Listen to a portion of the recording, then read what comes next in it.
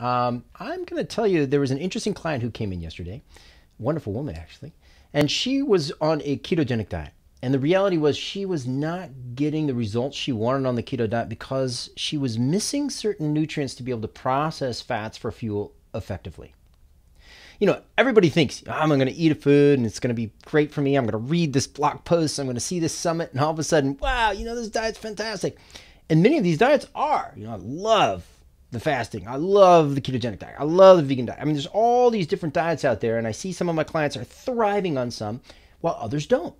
Well, what is it the thing that separates people out? Is it genetics? Not always. Oftentimes, it's something called nutrigenomics, or their ability to use the nutrients they have to metabolize the food they're eating. So let's look at this with fats, okay?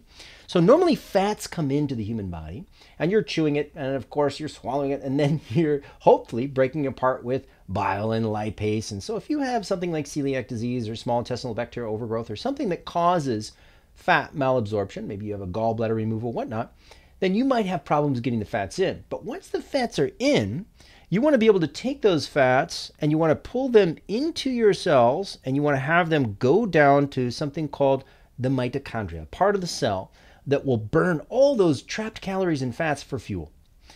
Now, how you do that is you take the fat and you actually shuttle it through the wall of the mitochondria in something called the carnitine shuttle. And once it goes in there, and then all of a sudden it gets what's called oxidized through something called beta oxidation, and it's broken down into these little chunks of fuel called acetyl-CoA.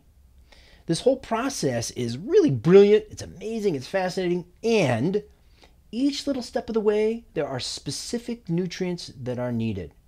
So before the fat even gets into this carnitine shuttle, you need something called magnesium, a mineral. We all know that. People are saying it's the most important mineral in the human body for good reason.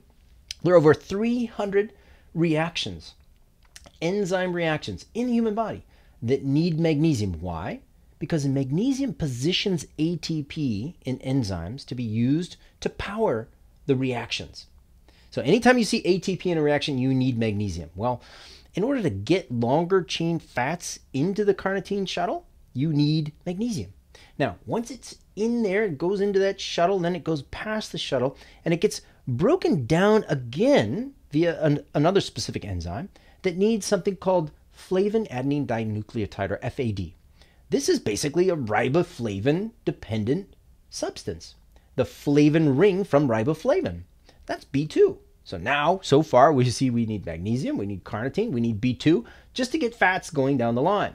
There's another enzyme, the L-beta hydroxyacyl-CoA dehydrogenase enzyme, and that particular enzyme needs a niacin derivative called NAD.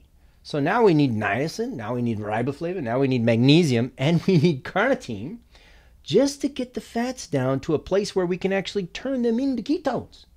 So the ketone bodies are built off of the acetyl-CoA. All right, so I'm consuming lots of fats. I want to be able to shuttle this in. I need all these specific nutrients, otherwise I don't get the results I want.